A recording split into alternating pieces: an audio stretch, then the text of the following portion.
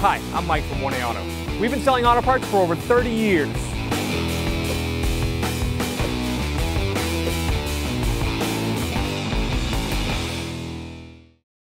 What's up guys, I'm Andy from 1A Auto. Today I'm going to show you a couple tricks on how to check tread depth on any vehicle.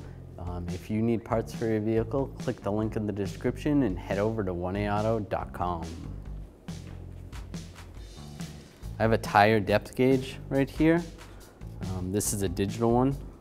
What you do is you put this right on the tire tread and then you measure down and you can see how much tire life you have left.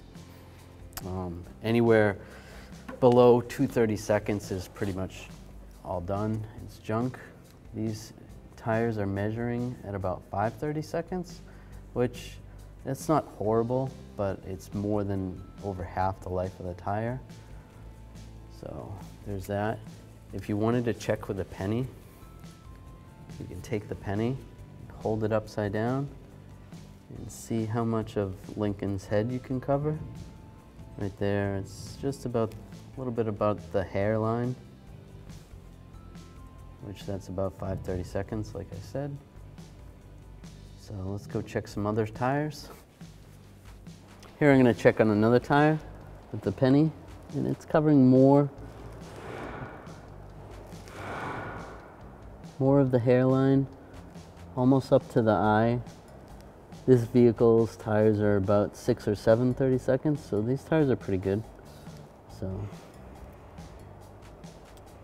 that's good right there. Now I'm going to check with the depth gauge again. This is about 330 seconds, 430 seconds, 530 seconds. So there's some uneven tread wear on this tire. Check with the penny.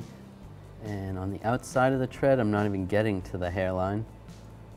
Just barely the hairline on the middle, and then in the back it's covered the hairline. So there's some uneven wear on here. So just because you check it on the outside doesn't always mean it's good. You want to check throughout the tread. At this point, these being about 330 seconds, we would need to replace these. But if we were closer to the 5 or 630 seconds, then you have a little more time before you need to replace your tires. All right, we're going to check these tires, and with the penny, we're up almost to the nose, which is pretty good. The eyes,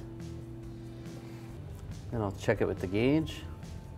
Just show that these are about 930 seconds, which these tires are almost new. 730 seconds in the middle, so they're worn a little bit on the middle, and 930 seconds on the edge.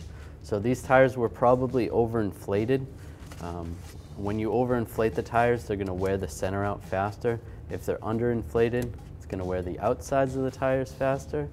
And if the alignment's off, generally it'll wear the outer edge or the inner edge out. Thanks for watching. Visit us at 1aauto.com for quality auto parts, fast and free shipping, and the best customer service in the industry.